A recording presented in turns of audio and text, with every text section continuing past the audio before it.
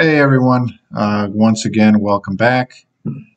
This video's been kind of some time in the making. I went to Cannonball Cave a few weeks ago and I've been trying to get this video out.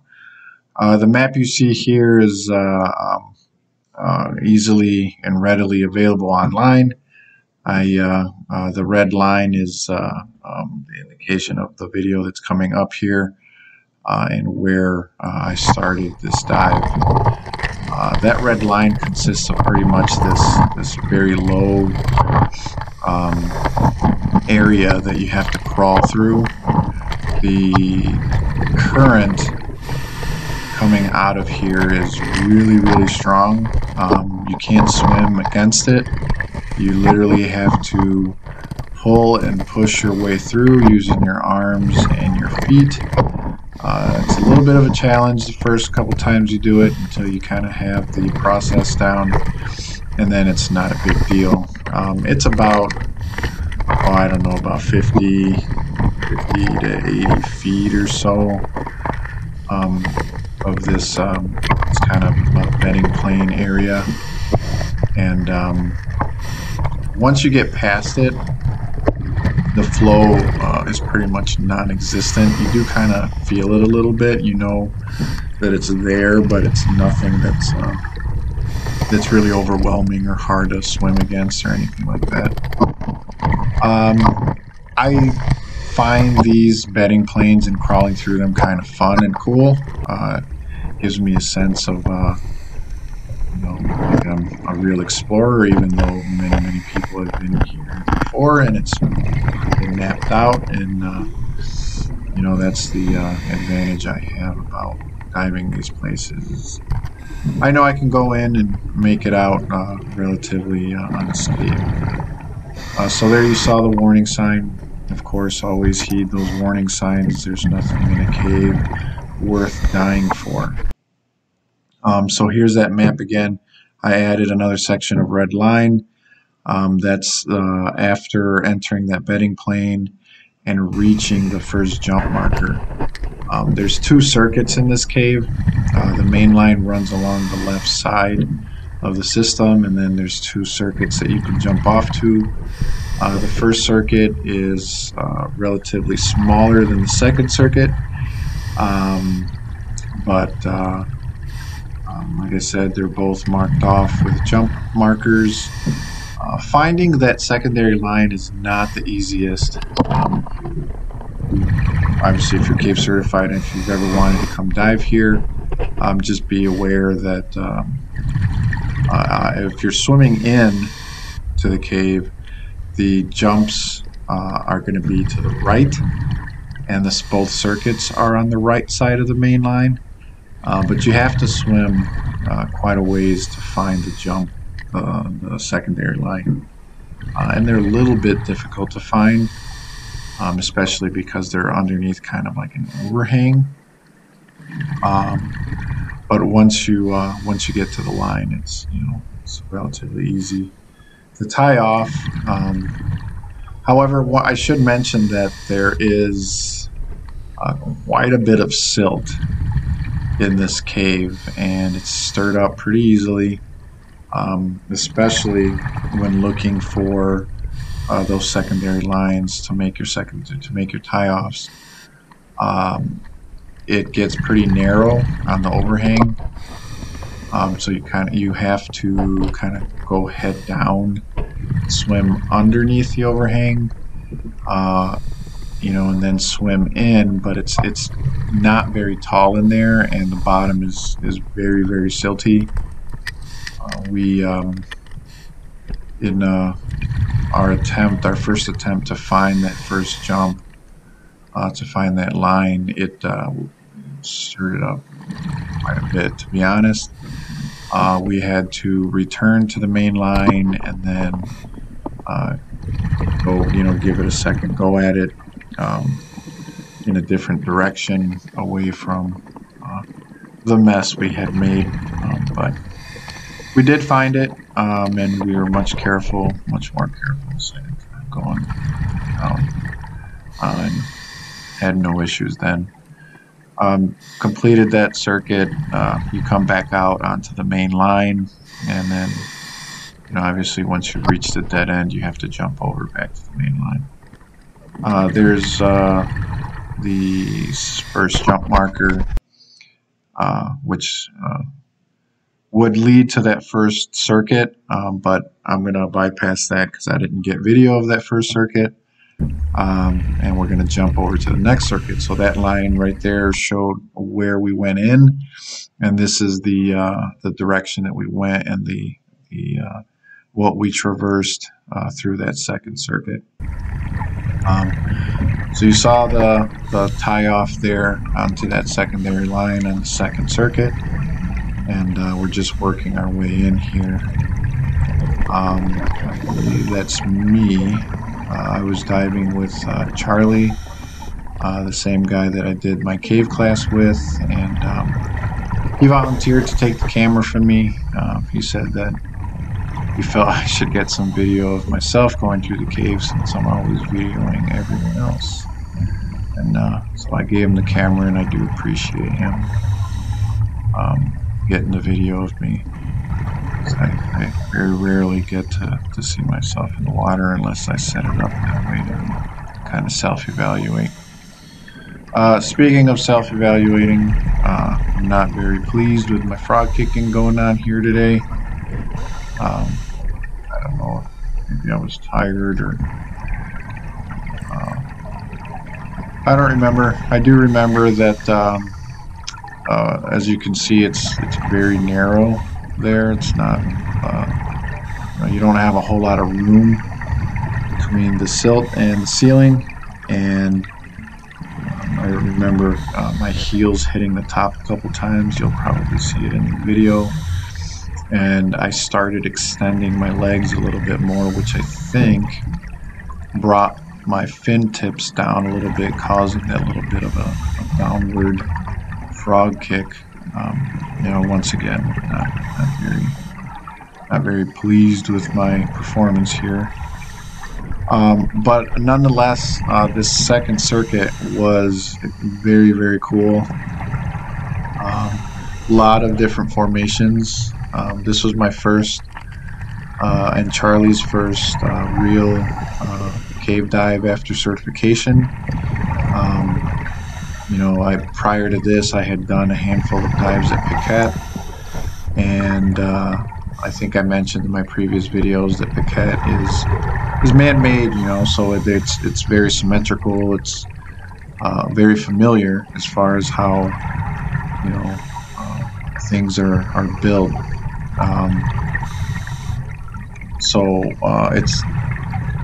There is some familiarity that can occur, you know, similar to a building where you can determine one room from another. Here, there are no straight lines. Everything is formed by flowing water, and you'll see a lot of very strange formations on the walls and different little crevices and holes that lead nowhere. You know, it's very easy to get turned around and to lose your bearings. There's no symmetry in here. It's all very, you know, very chaotic in the way that it was formed. No rhyme or reason whatsoever. I think you saw there I hit my heels and then picked my head up and hit my head on the ceiling. You know, once again, things to work on. Let's see. Very, very cool circuit here. I really enjoyed this one. We did this one twice. As a matter of fact, I think this was the second time we went in here. There I'm covering my lights just to make sure that Charlie's still behind me.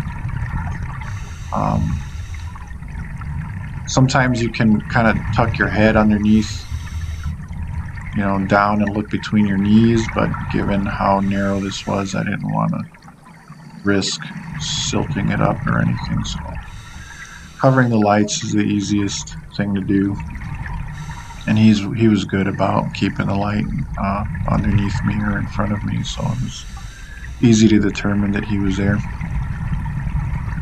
And of course, you know, I have my video light and my nice narrow beam light on, so it's easy to signal him. The cave system is, I mean, the location is easily and readily available or searchable online. I don't suggest you going there if you haven't been there before with someone who's been there. Like I said, it is a tight squeeze in and a tight squeeze out, and it is extremely silty. Not a place you want to, you want to take any risks at.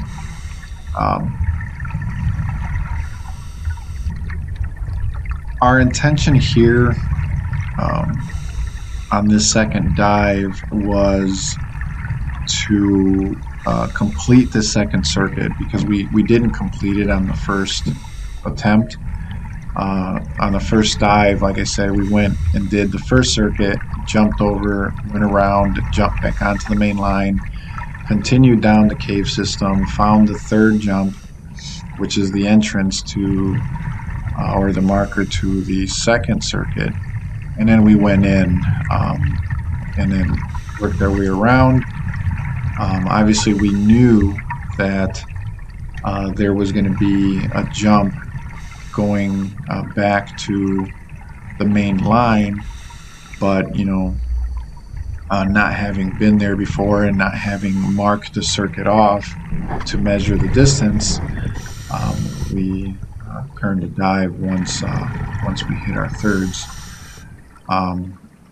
So once we came back, we decided to bypass that first circuit and continue on to complete this one. So it turns out we never found the jump, which, you know, in of itself goes to show you how following the rules can oftentimes, probably always, save your life. Because had we continued that first dive and not found the main line off of the end of the secondary line, it probably would have been a very stressful situation. But here we have plenty of air. It's our second dive. We've got fresh tanks, and we follow this line all the way to the end. Once we got to where the line ended, there was a very large opening that continued on. So I tied off another spool, and we followed through that pretty big tunnel. I mean, it was big enough for like 2 or 3 people to fit through, so I wasn't concerned about, you know, wedging myself somewhere I shouldn't be going. And we ended up in a large room, a very large open area. We talked to Tammy, if this is your first time here, Tammy Thompson from Madison, certified both of us, and she happened to be there that day doing another class. And she thinks we may have gone through a bypass tunnel that isn't roped off. But I don't know, to be honest. So here, I signal Charlie to come over because I see this huge catfish. Now, I don't know how big catfish get, but this thing looked like it belonged in prehistoric times. It was massive. Really hard to tell. He's about probably 30 feet away from me, at least 30 feet away. and he looks fairly large with my super wide GoPro, super view setting on it. So just imagine how big he was. I would guess he was somewhere in like 4 feet or so. Anyhow, that little circle area with the question mark is where I believe we went through. That's what Tammy mentioned. She thinks that we possibly found that little bypass tunnel into the main tunnel that goes down to about 280 feet or something. I don't know. It's around 300 feet. But I think we came out at a much greater depth, right around like 60 feet or so. So when we were looking around for the line that goes around the perimeter of the top of that tube, we couldn't find it. I couldn't remember what depth it was at. I think it's right around 40 or 50 feet, but don't quote me on that. But after a few minutes of just kind of looking around, just kind of in awe of how big it was and how strange the formations were, we decided to call it quits and turned around.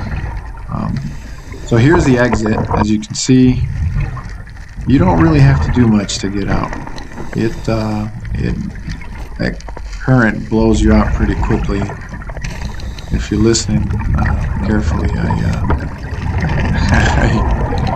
kind of have a little fun with it and start yelling a little bit here as I'm getting shot out the cave and frantically looking for something to grab onto because I had to undo the reel.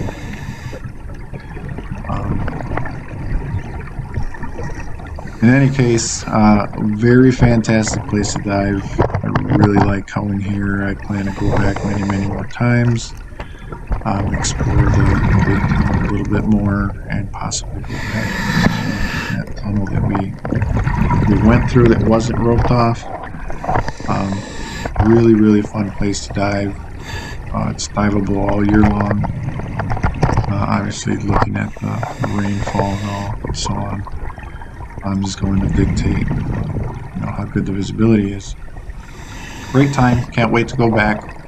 Hope you enjoyed the video. Thanks for watching.